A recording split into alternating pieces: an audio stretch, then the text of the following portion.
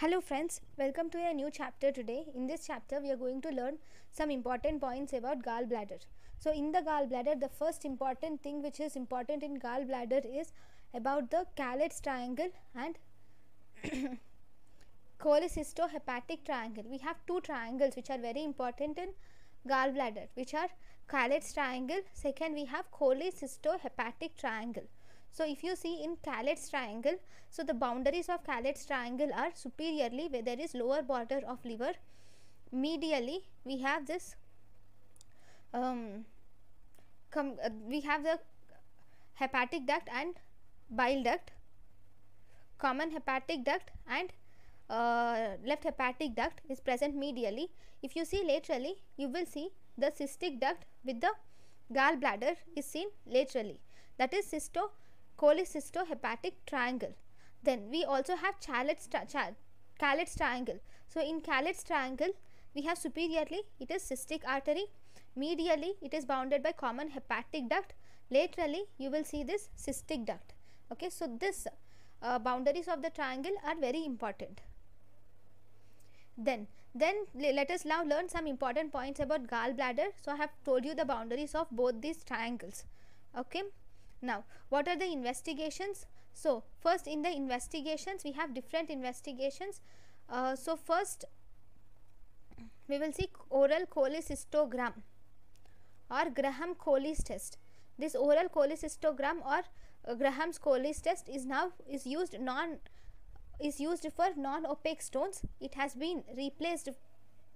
It is replaced by USG nowadays. We do not use this oral cholecystogram. We generally use USG because with the help of USG we can find the stones easily. Okay. Then we have something called as IV cholangiogram. This IV cholangiogram will tell us about the biliary tree properly. Okay. So this is also called as biliogram because it tells us about the biliary tree, and for this we use the contrast which is meglumine ioglucomate is used. Meglumine ioglycomate is used. Then we have per-operative cholangiogram. This per-operative cholangiogram are mainly done to find the to exclude the bile duct stones. We do this per-operative cholangiogram to exclude the bile duct stones. So this is mainly done in held down tilt position. That too around 20 degrees you will put the head down tilt and you will do the surgery. You will do the investigation, that is per operative cholangiogram. Okay, next you have about USG. If you see, this USG is the first investigation. It is the first investigation for gallbladder and bile duct. The first investigation for gallbladder and bile duct is USG is done as the first investigation. Then we have HEDA scan. Okay, this HEDA scan is mainly technetium labeled immunodiacetic acid. HEDA scan includes mainly includes technetium 99M labeled imidodiacetic acid. So this HEDA scan, here we do this is the gold standard. HEDA scan is gold standard to diagnose acute cholecystitis. So HEDA scan is done to diagnose cholecystitis. It is technetium 99M labeled imidoacetic acid. Okay, then we have CT scan. CT scan can be done for carcinoma of gallbladder and bile duct. We have MRCP. Actually this MRCP is the most accurate and non-invasive test is MRCP. So in MRCP, this is nothing but MRI. MRCP is nothing but it is an MRI which is focusing on biliary tract and pancreatic duct. In this MRCP it is nothing but an MRI which is mainly focusing on biliary tract and pancreatic duct.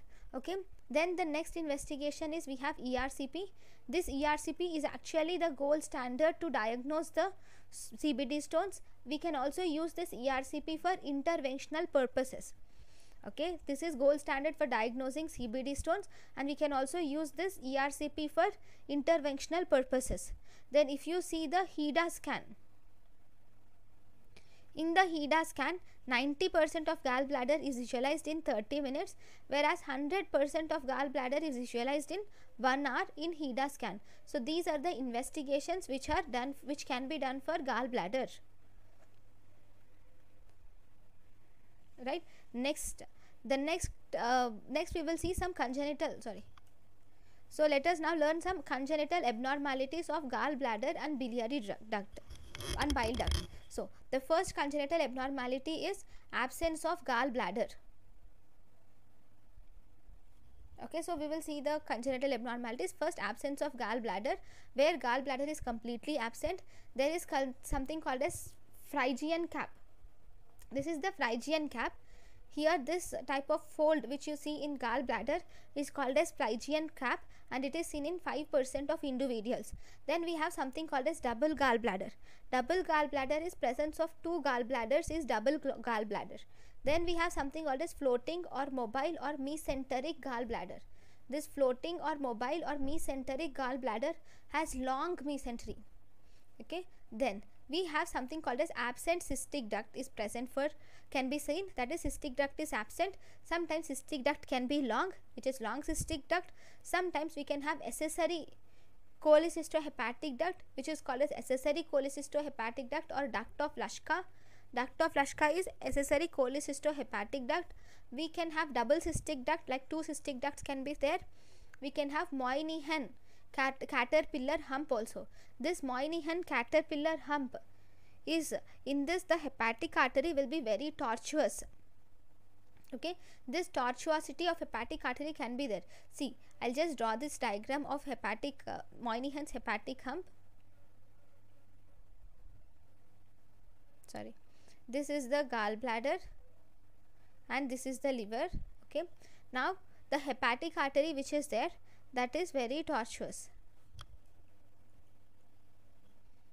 That may be very tortuous like this. It's not falling in one normal plane. So it is tortuous. So because of this tortuosity, sometimes the surgeons might mistakenly cut it, might mistake it for the bile duct, and they might cut it. So that is the main problem in Moynihan's caterpillar hump. Because of this hump which it has, so they might get confused and they might cut it. So this is about the congenital malformations. So thank you guys for watching my lecture. In the next class we will learn about extrahepatic biliary atresia. Thank you.